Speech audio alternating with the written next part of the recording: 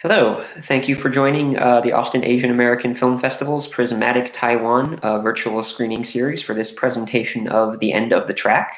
My name is Josh Martin. I'm a programmer with the AAFF.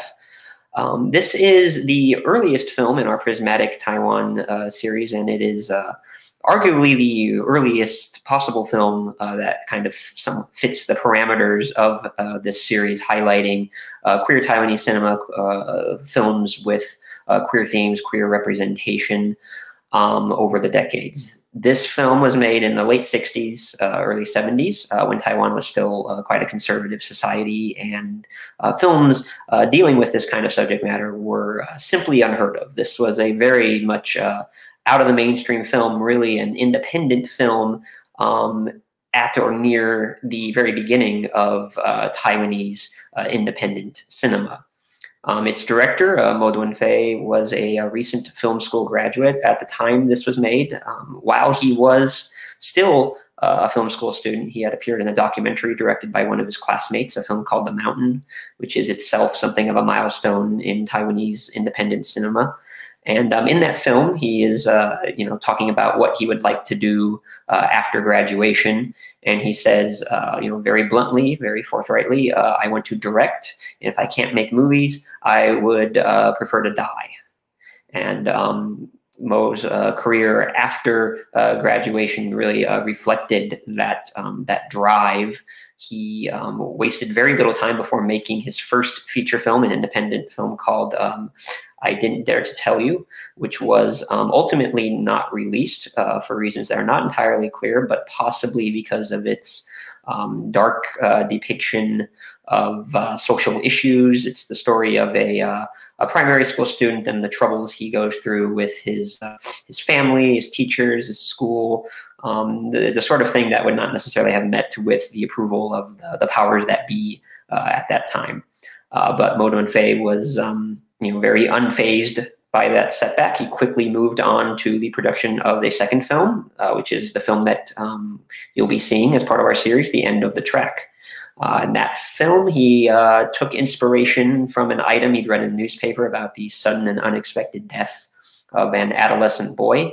He took this, little incident and then kind of spun an entire fictional narrative around it, imagining a relationship between an adolescent boy and a friend, and a friend with whom he has a relationship that is perceived by others in the film as unnaturally or unusually close.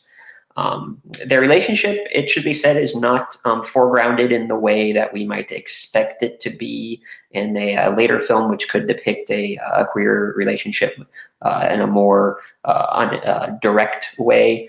The film doesn't really insist or assert upon the queerness of any of its characters. Although I think it is still very noteworthy that the film actually does, in fact, use the word queer in the English subtitles, the subtitles that were made at the time. This is a somewhat loose translation of the Chinese word used in the dialogue,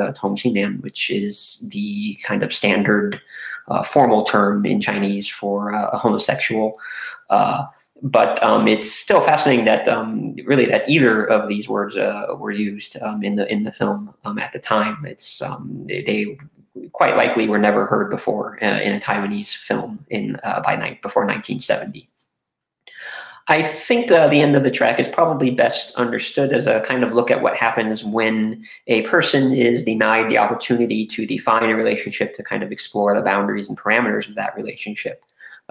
In this film, that's partially through the kind of, say, the intervention of fate, but it's also because this is just a generally oppressive society that we see in this film, and it's a society where relationships outside of the mainstream or non-heteronormative relationships were certainly stigmatized, forbidden, simply not spoken of, and not depicted. And this was also very much the case in Taiwanese cinema, as is reflected by the way the film somewhat kind of delicately treads when dealing with these themes.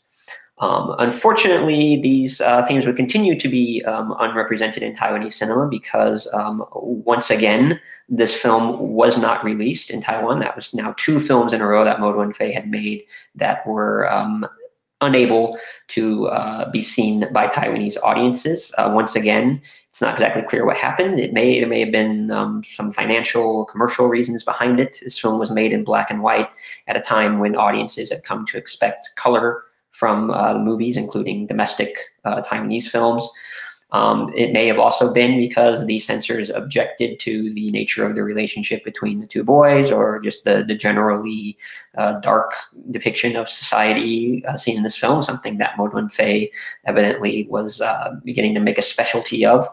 But whatever the reason, Mo Tun-fei essentially gave up on making films in Taiwan. He spent a couple years traveling around Europe and South America before he ended up in Hong Kong, where he became a contract director with Shaw Brothers, the largest studio in Hong Kong at that time, really one of the largest in the entire world of Chinese language cinema. He eventually became a specialist in their more dark and disreputable genres, the violent crime films, gory horror pictures, softcore sexploitation films. The film that he's most remembered for today is one of his last movies, a film from 1988 called Men Behind the Sun, which is a very gruesome, very graphic recreation of Japanese war crimes in China, quite a far cry from The End of the Track, which is, as I think you'll see, a very sensitive, somewhat understated film. The End of the Track was really almost unknown for decades. It was unseen until just a couple years ago, when it was brought out of the vaults and preserved and digitized by the Taiwan Film and Audiovisual Institute. Since then, it's been making the rounds of various festivals, different museum screenings and so forth. And we are very happy to be presenting it for our online viewership here in the United States. Unfortunately, Mo Tun-fei did not live long enough to see the revival of this film. He died in June of last year, but thanks to the efforts of the TFAI with the cooperation of Mo Tun-fei's family, we are now able to get a fuller picture of his career, which was a very interesting and certainly a very unusual one. Before I go, I'd like to thank our co-presenters, the Taiwan Academy in Houston, Outreach for Taiwan, Asian CineVision, Taiwanese American Citizens League, and the Taiwanese American Film Festival. I would also like to thank the Taiwan Film and Audiovisual Institute for not only helping us to present this film, but also providing some great assistance that allowed us to program some of the other films that you'll be seeing in this series. They really are an invaluable resource for anybody who is interested in Taiwanese cinema. I do hope that after the film, you'll check out our interview with the head of the TFAI's digital restoration team. You'll get some very interesting background information about this film and its preservation, and the TFAI's work restoring and preserving Taiwanese cinema in general.